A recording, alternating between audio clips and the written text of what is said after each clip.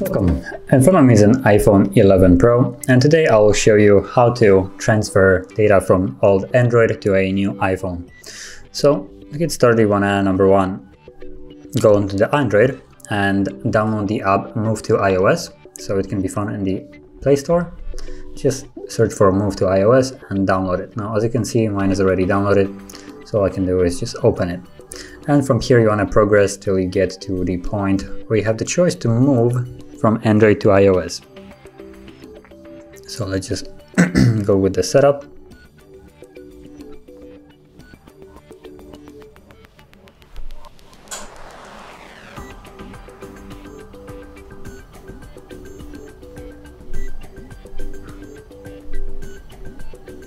And right here, so you have move data from Android.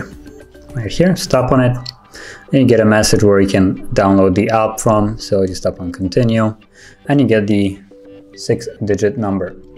So just tap agree and continue, and then next, and put that same code into your Android.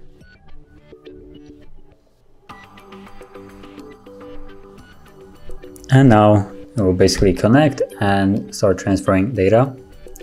So let's give it a moment.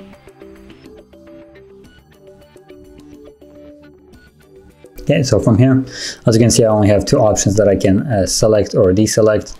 Now, if you had more data on the phone, like for instance, there is basically nothing on here, you would probably also have messages, contacts, and all that kind of stuff. But because this phone is basically brand new and has basically nothing on here apart from like one photo, I believe, and just a Google account, that's the only two options that I can select.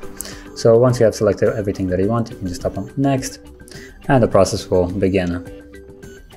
Now, because there's not much to transfer, it should go relatively quickly. Now, if you had way more data like photos and movies, music, this will take significantly longer than it did for me right now, where it just took about 10 seconds and it's done. So keep that in mind.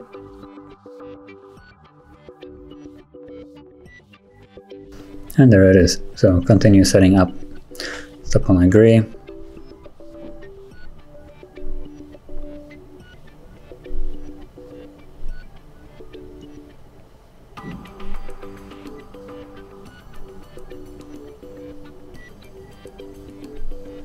And see if there was any photo. So there is a screenshot from the previous device, as you can see. It's definitely not an iPhone screenshot. So yeah. So as you can see, the process worked, and anything that you wanted would be copied now.